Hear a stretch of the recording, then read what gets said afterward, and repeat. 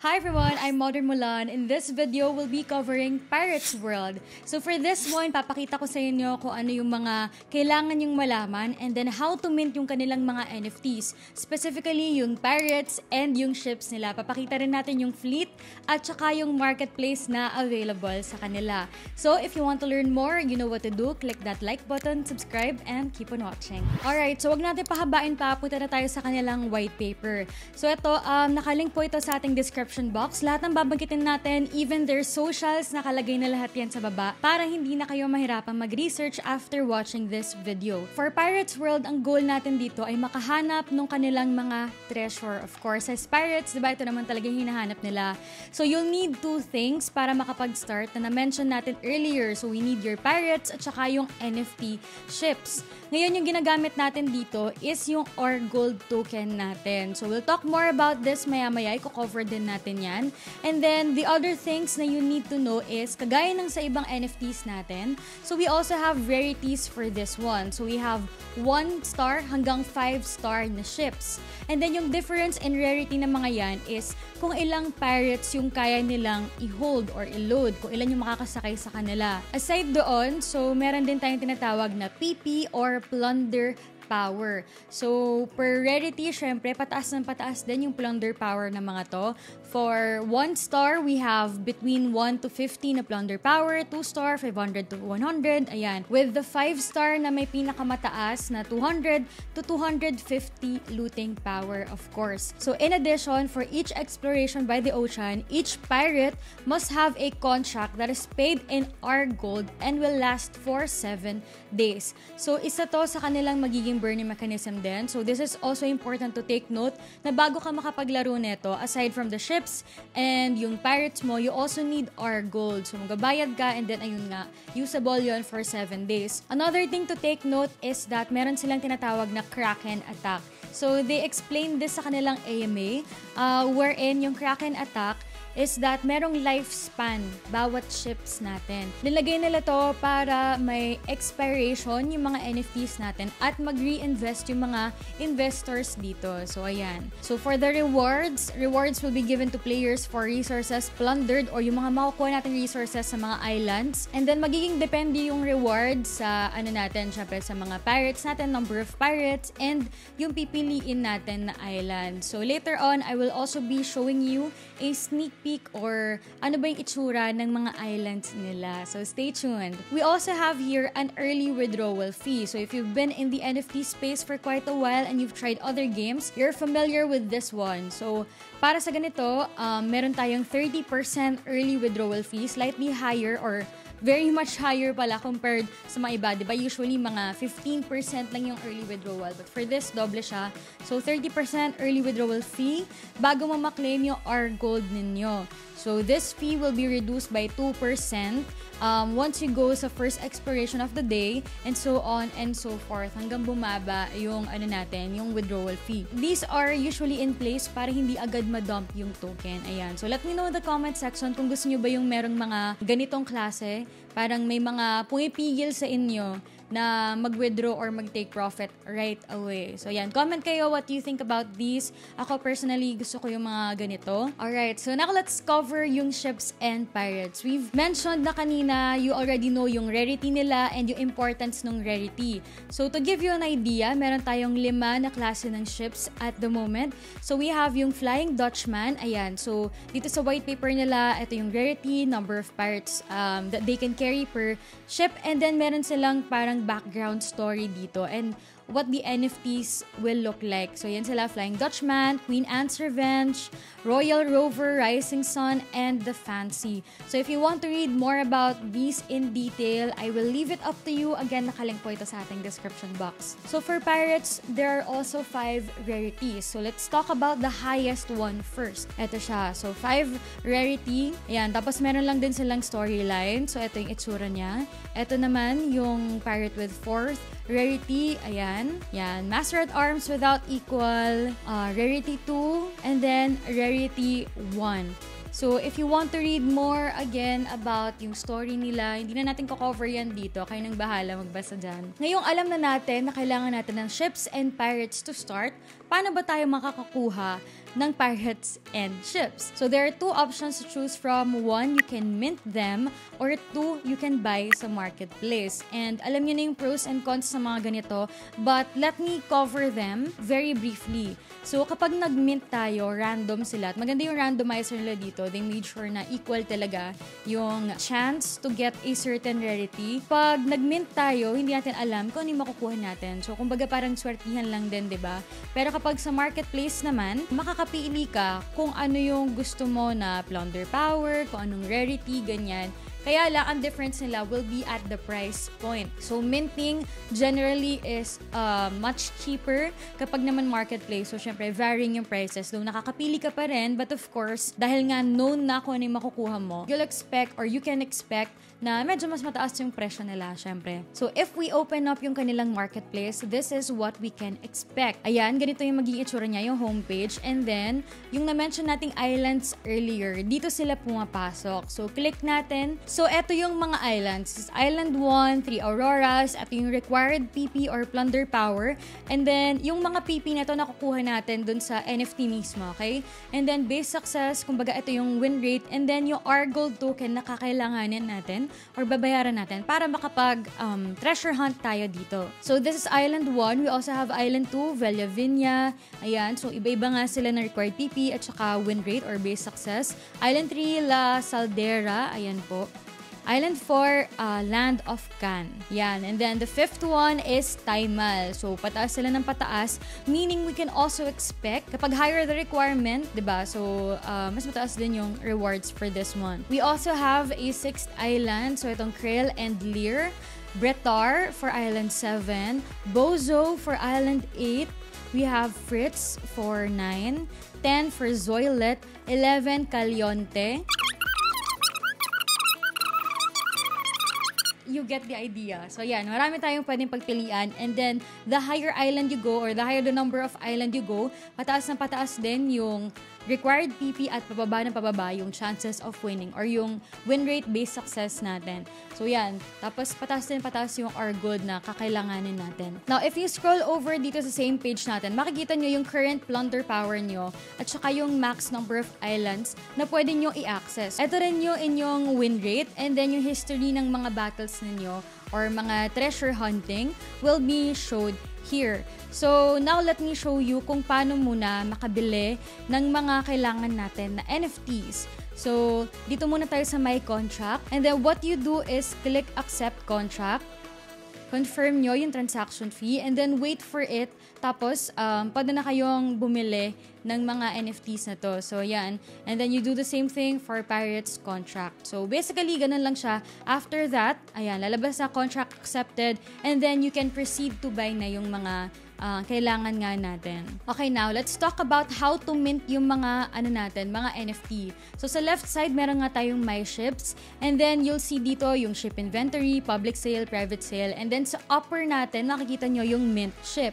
So, just click that one and then confirm nyo yung transaction fee. Tapos, you wait a while. So, sometimes it takes a few minutes bago lumabas yung na-mint natin. And then, ayan, lumabas na siya. So, we had the fancy. So, yan. That's one way to mint yung mga ships natin. Now, let's talk about minting yung pirates. So, basically, same process. Click Mint Pirate. Approve natin yung kanilang transaction fee or yung gas fee na we have to buy. Tapos, lalabas din siya. So, for pirate, makikita natin yung plunder power for this one. So, hintay lang tayo. Ito, makikita mo na yung 28 PP. Ayan. Ship, pirates, check. Now, tignan naman natin yung My Fleets. Now, for this, kailangan natin i-create yung fleet. Ayan. So, you have to build the fleet. There's a quick introduction lang for this one. So, you can read it on your own. And then, the next one, so click next. Tapos, makikita natin, select ship. So, select the ship that you own. So, for the next one, pipiliin naman natin yung mga iboboard natin na pirates. So, as you know, depende sa rarity ng inyong ship kung ilan ding pirates yung pwede nyo i-board. So, ayan, let's just click this one, the one we have, and then click next. Tapos, you can just proceed to name your fleet. So, depende sa inyo kung anong gusto nyo ipangalan dyan. Ayan, so let's just name this one na pang-sample natin na powerful fleet. There we go. So after that, makikita nyo na yung ginawa nating fleet dito sa ating inventory. So ayan, ganyan yung magiging itsura niya. And then yung plunder power niya, tapos nasa baba, yung ship, pirates, etc. All other information, you can visibly see dito sa page na to. Now, as I've mentioned, meron tayong mga NFT life dito. So, papakita ko yung sample. So, for the pirate, kapag kinlik natin siya, so makikita niyo dito NFT life niya, 150 over 150. So, ayan lang yung number of uses na pwede natin sa kanya. So, again, this is used para ma-encourage yung mga users na mag-reinvest ulit ng kanilang kita. 'Di ba? So, you can also choose to delete yung inyong mga NFT. So, dito sa may left side, we can see sell. Just enter the amount na gusto nyo siyang ibenta. And then you can choose kung gusto nyo ibenta in private or public. So, you may easily do that. So, halimbawa, gusto natin in public. Just click that one. Wait for a while. Tapos, ma-upload na siya or malalagay na siya, malilist na sa ating marketplace. Yan. So, you'll see transaction success. And then, let's just go back and show you dito sa Pirates for Public Sale tab, nandun na yung binibenta natin. So, the same thing goes for our ship. So, let me just show you that one. So, ganun din. Click lang natin yung NFT. Ayan, NFT live. Pwede nyo i-delete. And then, you can also opt to sell dito sa upper right. Click that one. So, let's pause this for a minute. For gifting, ang mangyayari is, you will just be putting yung address kung kanino mo gustong ibigay yung NFT. Yung sale process, very much the same. So, ilagay natin 4,000. And then, just sell to public or sell in public. Tapos, punta ka ulit sa inventory mo. And then, pwede mo makita under ships for public sale. Ayan. So, you'll see your NFT there.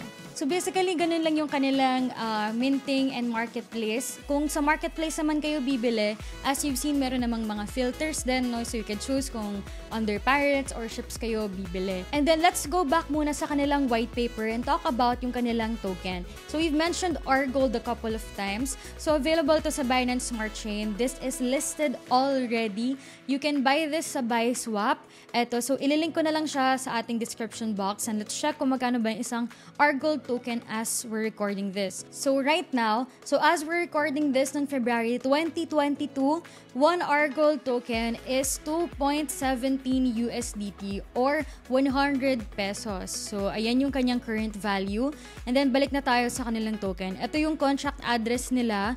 We'll just be putting this sa ating description box para hindi kayo ma-scam or to make sure na tama yung mabili nyo na R-Gold token. So, R-Gold stands for Royal Gold. At yung native currency for Pirates World, players will use R-Gold yung nga sa minting natin ng Pirates, ships, and then yung pag-extend din ng lives ng Pirates. You can also use this, and of course, you can also use this sa buying and selling sa ating marketplace. So, yung maximum supply nila is 5 million R-Gold tokens. Liquidity will be locked. Development fund will be vested at the rate of 25% per month. So, ito yung kanilang token distribution, no? Kung saan ba napupunta yung total token supply na yon. So, gameplay incentives, 30%, locked until January 1. So, by this time, naka-unlock na to.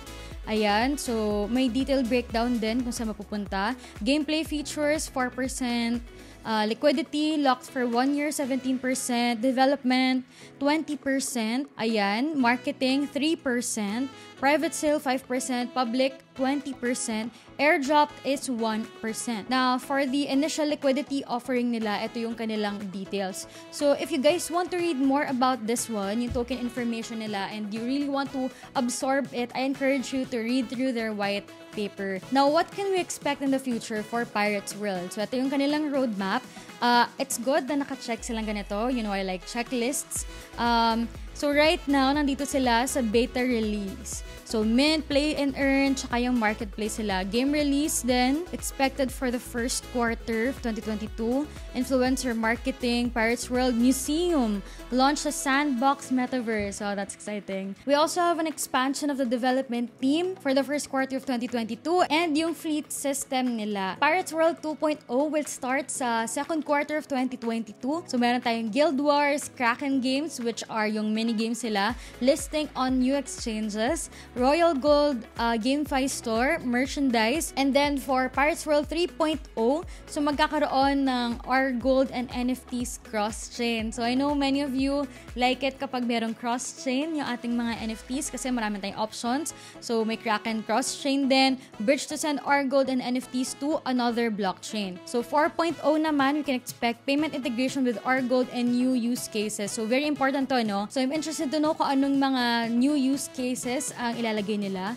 Kung may may speculation of what you think yung mga use cases na i-add nila, let me know in the comment section. So, sa tingin ko magkakaroon ng parang fusion system eventually para ma-upgrade mo. Halimbawa, yung Rare 1 and Rare 1 NFTs mo, yung dalawa, i-fuse mo, and then pwede mo yung Rare 2, tapos magabayad ka ng R-Gold, I think lang, feeling ko lang. And then, magkakaroon din sila ng Unity app, again, sa fourth quarter of 2022. So, if you're wondering din kung audited na sila and naka-KYC na, if you're wondering kung ano yung KYC, it's Know Your Customer. Ibig sabihin, there are docs sa isang specific na institution. So, nagpakalala sila.